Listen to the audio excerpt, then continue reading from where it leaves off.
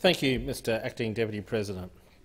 Last week I rose to give a speech on Whyalla as an 80,000 population city. It was about a 22,000 population city that would be transformed by a proposal by GFG Alliance relating to the steelworks in the city.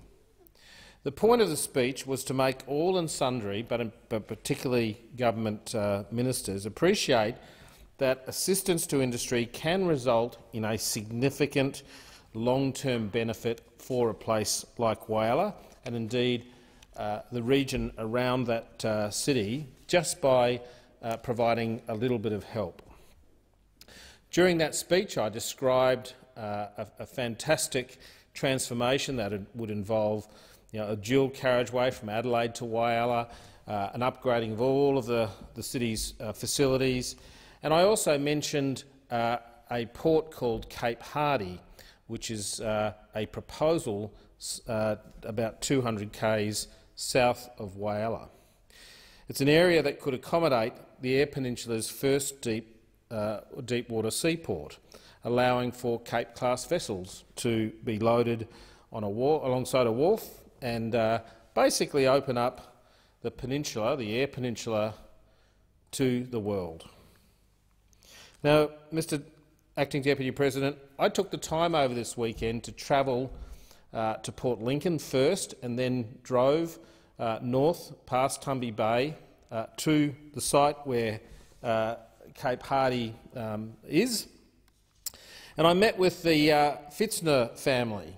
4 generations greeted me when I arrived.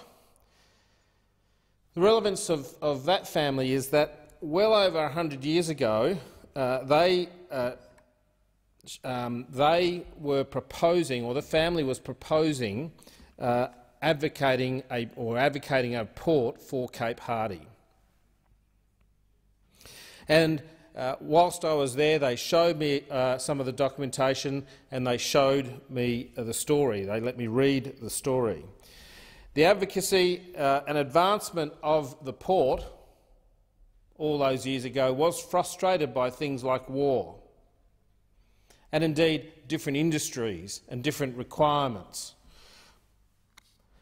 Nothing came of the Fitzner dream, perhaps until now, because if senators were to examine Infrastructure Australia's priority projects list, they would find a port under a project referred to as the Eyre Infrastructure Project. So the government's actually on to the idea that Cape Hardy will be a good thing for the Eyre Peninsula.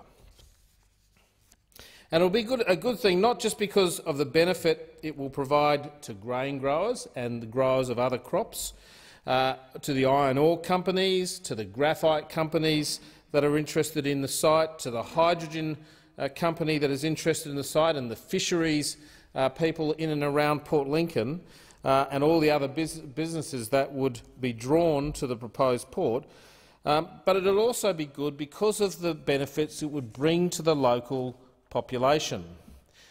Those benefits would include employment opportunities for the 16,000 people in Port Lincoln, a reduction in the heavy vehicle traffic that now takes grain from around the Eyre Peninsula and brings it to Port Lincoln because the Eyre Peninsula narrow gauge railway has now shut.